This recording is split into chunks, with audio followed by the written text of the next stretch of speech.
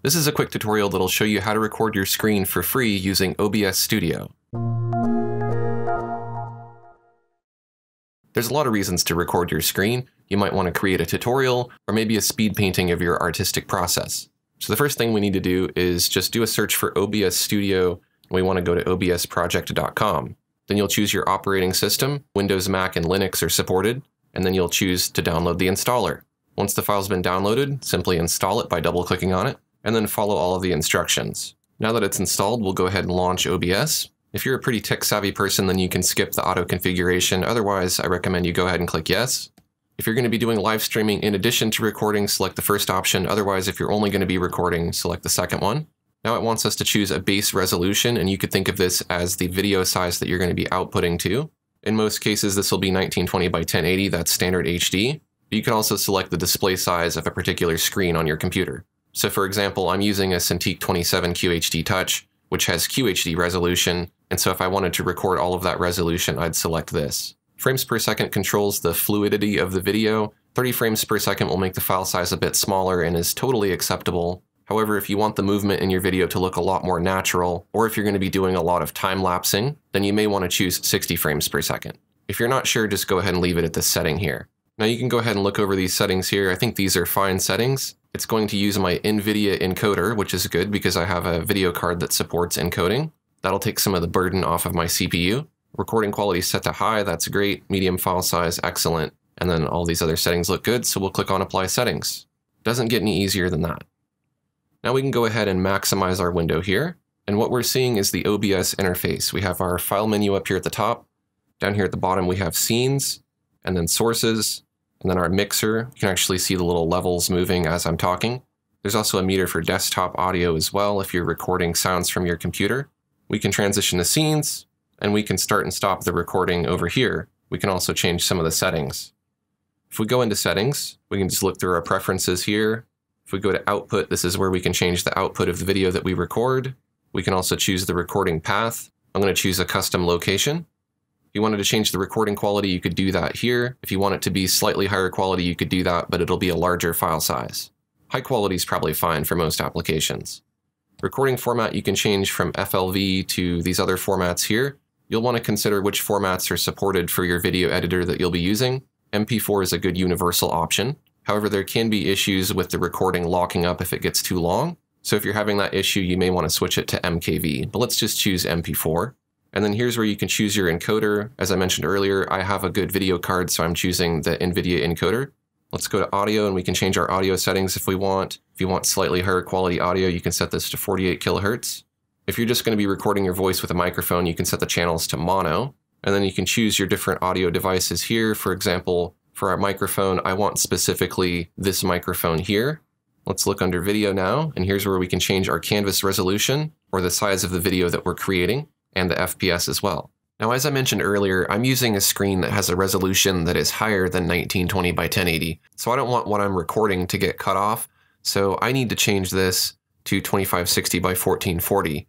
You don't need to change this if your screen is 1920 by 1080. However, if you're trying to record a screen that's a higher resolution, then again, you'll want to choose the appropriate resolution here, because that's going to make sure that it records your entire screen and not just a portion of it. So I'll go ahead and click on Apply, and then OK. So now we've set up our canvas or our stage for our presentation, and right now all we have is this black void. There's nothing being recorded and there's nothing being shown. So to record something, we need to go down here to the bottom left to Scenes, click on the plus button, and we can name our scene. You can have lots of different scenes. You can have a scene for live streaming, for recording your speed paintings, and you can even have variations of scenes. So I'm going to call this one Cintiq 27 Screen Record, so I know what it is. I'll click on OK. And the scene can have multiple sources. A source would be, for example, a screen that you're recording, or a sound that you're trying to capture, or a picture. So the scene is kind of like your individual presentations. Your sources are like the individual elements within each presentation. So let's click on the plus in the sources to add a source. We can capture an entire display. That would be everything shown on a screen. Or we can capture specifically just windows in an application. I want to capture the entire display. I'll call this Cintiq 27 because that's the screen that I'm capturing. I'll click on OK. And now we're seeing this infinite video loop because what we're doing is we're recording our screen, but our screen has OBS on it. So we're recording our screen, recording OBS, recording our screen, recording OBS, often to infinity. So after you're done playing around with this effect, let's move on and figure out what to do about it. You have two options. One is to click OK, and then you can take OBS and you can move it over to a different screen if you have multiple monitors. If you don't have multiple monitors, then you'll want to go ahead and launch the application that you want to record. I'm going to launch Photoshop here. And with the application that you want to record on your main screen, go ahead and just put that side by side right next to OBS. And because I'm using Windows, I can just snap these side by side. So we want to be able to see the application that we're going to be recording in and OBS at the same time. So I'm going to go ahead and go to File, New. I'll create a new canvas to paint on here. And if I wanted to do any other kind of setup, I could do that as well. So now we can see over here in OBS, this is what we're going to be capturing. Now keep in mind, what we'll do is when we're about to record, we'll just hit full screen like this. So you won't be seeing OBS while you're recording. But in the meantime, we're just going to put it back like this. So now OBS is set up to record our screen. The next thing that we'll want to do is look down in our mixer. If you're going to be recording any audio, then you'll want to make sure that you're getting a level here. So you can see as I'm talking, this little meter moves. You want that meter not to go into the red here, because if it does, then your audio is going to clip and it's going to sound really bad. You don't want it to be too low in the green area here, because then you'll be too quiet. So you can make yourself quieter or louder using this slider here. Desktop audio is going to be the audio that your computer produces. So if you're playing music from your computer or recording a game or something like that, then desktop audio is going to control that level. If you don't want any audio, especially if you don't want a recording of yourself breathing heavily, then you can also just mute your audio just by clicking on this little icon here. So I'm going to go ahead and mute both of these here. If your video application will allow you to do so, you can always add narration or music later. So now we're ready to go ahead and start our recording. We can do that by clicking on Start Recording, and as soon as we click this button, it's going to start recording. So I'm going to click Start Recording. Then I'm going to make my application that I want to record full screen on the screen that I want to record. And then I can just start drawing here. And zoom in just a bit so we can see more of our artwork. And I'll just draw some little example here, just a doodle. Doesn't have to be anything fancy. You could spend minutes recording or you could spend hours recording. I do recommend that if you're going to spend a lot of time recording, that you try to break up your session into multiple videos, because then it's less risky that your computer's going to crash or something bad will happen to the recording. And plus, it's just nice to take a break anyways. So don't feel like you have to get everything done in one sitting. You can cut out mistakes and you can speed things up or slow things down. You can really do a lot in video editing if your application supports things like that. So let's say that this weird lumpy cactus looking thing is going to be my drawing and my speed painting. So what I'm going to do now is I'm going to just minimize Photoshop. I'm going to go ahead and just stop the recording. And if I look in my recording destination folder, there is the video that I recorded. If I just simply play through it quickly here, you can see that it recorded my entire process. So now that we have a recording of our screen, we need to do a little bit of basic editing to it to trim off the beginning and end, cut out any mistakes, and speed it up if we want to make it a time lapse. You can do that in your video editing software of choice. For example, you could use Windows Movie Maker or iMovie. I prefer Adobe Premiere Pro. Some people prefer Final Cut Pro. But there's also lots of free options available. I'm going to show you how to edit the video in Adobe Premiere Pro, but you can follow along with this tutorial using just about any video editing application.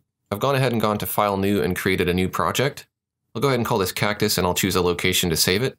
I'm going to make sure that I'm in the Editing tab here, and my interface might look a little different from yours if you're using Premiere Pro, because I've customized it just a bit, but really the most important things we need are the program window, the timeline, and the project folder. You can find all of these windows if they're missing under the window menu here. So right now we have a blank project. I'm just going to drag in my video footage here into the project panel. And then I'm going to drag the video file that I recorded in OBS onto the timeline. That's going to automatically create a composition and set it to the appropriate settings. Here on the timeline, we can see our video clip. And if we drag the playhead here, we can scrub through and we can see our recording. So what we want to do is we want to trim off the beginning and end and cut out any mistakes. So I'm going to go to right about here. This is where I start drawing. I'm going to go to the razor blade or cut tool, or I can hit C on my keyboard. And I'm going to cut right here on this line. Then I'm going to drag my playhead over here until I find the end of my painting. And I'll let it go a little bit longer so there's some room for people to observe the final product. And I'll cut it right here. Then I'm going to go to my arrow tool. I can hit V on my keyboard. That's the shortcut for that. I'm going to select this stuff that I want to trim, hold down Shift, select the other bit here, and then I can go to Edit, Ripple Delete, and that will automatically delete everything and scoot the clip over so that it lines up with the beginning. Now if I play back, you can see I've cut off that beginning, but I do notice there's a mistake here that I want to cut out. So I'm going to go back to that cut tool with C, I'm going to cut there, and then I'm going to cut on the other side before I made that mistake, select the mistake, and this time I'm going to right click on that segment, and I'm going to choose Ripple Delete from here. You can also set up a custom keyboard shortcut like I've done, and you can make the delete key Ripple Delete. So now we have our video without any mistakes and without any extra video in the beginning or end. If you wanted to, you could drag in some other things like your logo or anything else that you want to add to this video. But because I want to keep this very, very simple and very basic, I'm not going to get into doing that. Now I know I used Premiere Pro to edit this, but you can use that same cut tool and all of these principles in most video editing applications, even the free ones. Now if I want this just to play back full speed or real time, I could do that. And to do that, I will need to render out my video. So I need to go to File, and then Export, Media. There's a lot of really complicated settings here that you could choose, but we'll make it really easy. We'll just go to Format, we'll choose H.264, and under Preset, I'm going to choose YouTube 1080. You would want to choose the size that matches your video here. Now 4K would be too big, and 1080 is a little bit smaller than what I recorded, but that's okay. This will downsize the video a little bit, and I think that'll be fine. If you don't want to downsize the video, another option under Preset is to go to Match Source, High Bit Rate, and you can see that it keeps it at 2560 by 1440. But I don't mind if this is a little bit smaller, so I'm going to set it to the YouTube 1080 preset. We can go ahead and go to Output Name and give it a name. I'm going to call it Premiere Edit, and I'm going to save it in this location here. Then you can either click on Export if you want to render it directly from in Premiere Pro, or you can go to Q. Let's just make things easy and let's just export it from within Premiere Pro. Now, if this is a really, really, really long recording, you're going to have to be patient and give it some time to export. If you want to be able to do other things with Premiere Pro while it's rendering, then you would want to just send it to the queue and render it with Adobe Media Encoder. Let's just go ahead and export it here. This is a very, very short video, so it's going to export quickly, but it's not unusual for renders to take a lot longer than this, especially if the video is really long and there's a lot of complicated edits and effects in the video. So what this has done is it's essentially turned our movie composition here into a final movie that we could play or upload. So if I play that video back, then this is what we get here. Now, if we don't want it to be real time and we want it to be faster, if we want it to be a speed painting, that's pretty easy to do. All we need to do is select all of our clips here by just dragging a box to select them all. And then we will right click on that track and we will choose Nest. This is just going to group them together essentially into a little sub-composition. Now that that's been nested, those two clips are essentially one, and we can right click on it again, and then we can choose Speed Duration, and we can choose a speed value. For example, if we want it to be twice as fast, we could do 200%, or if we want it to be 10 times as fast, we could do it 1000. You can also see the duration, which you can set here, so if you know you want it to be a specific duration, you could set that. If I put it back to 100%, you can see the total duration is 46 seconds, but if I wanted this to be, let's say, 15 seconds long, then I can just type that in there, and then we'll click OK, and that shrinks our clip down.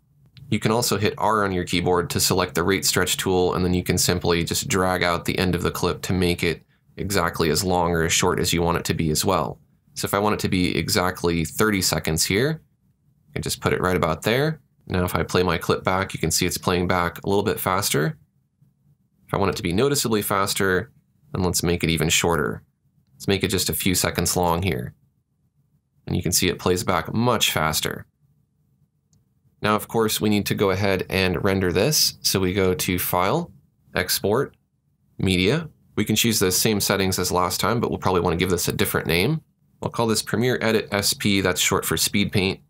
I'll save, I'll go to Export. It's going to export much more quickly this time because it's a shorter file. And now if I play back that video, you can see here's my speed painting. Now, of course, you'll want to save your composition in case you want to make edits later. You can go to File and then Save. This is just going to save your project. And if you ever want to come back to it and make changes, you can. For example, you might decide that if you made a speed painting of something and then later you want to show somebody the full version, well, then all you have to do is simply select your clip, hit Ctrl-R to go back into the speed setting, and just put the speed back to 100. And then save this as a version by going to Save As. And you could call it long or something to show you that there's a difference between the short and the long version.